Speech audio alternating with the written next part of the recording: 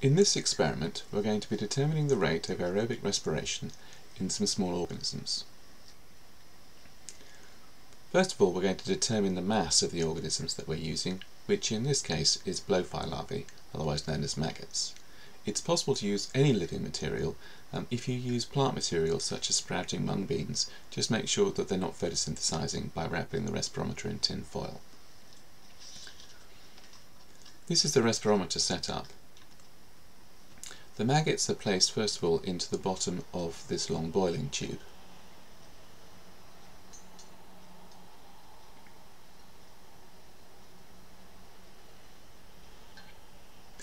Into the top of the tube, at a safe distance from the maggots, we're hanging a small muslin bag containing soda lime. Soda lime is caustic, so we don't want them to be able to expose themselves to it. The soda lime will absorb any carbon dioxide that the maggots produce. The end of the respirometer tube goes into this special orange dye solution. We're using something called Brodie's fluid.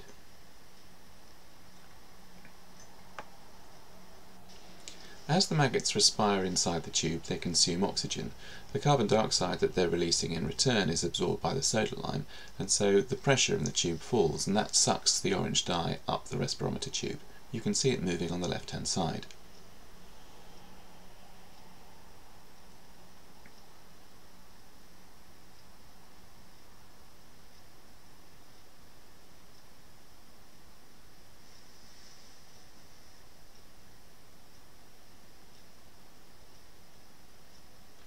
We need to record the distance moved and the time taken.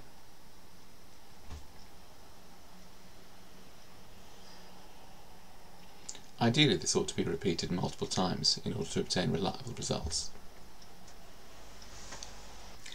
It's possible to manipulate the temperature by putting the tube containing the maggots into a warm water bath, being very careful not to make it dangerously hot.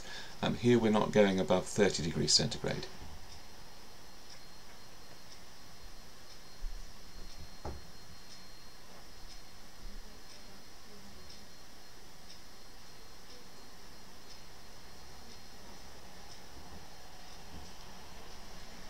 As expected here, the rate is slightly faster at the higher temperature. If you want to, you can take 2 or 3 more repeats from the next few seconds of video.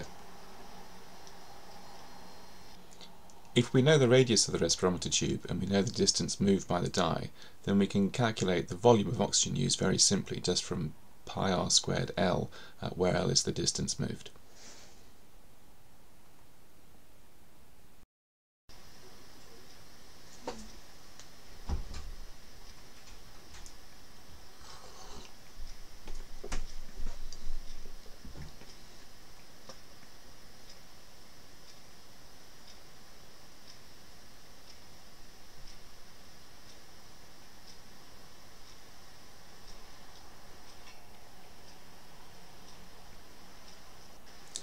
In between experiments, you can reset the apparatus very easily without disturbing the maggots, just by pushing a little bit more air into the tube using the syringe.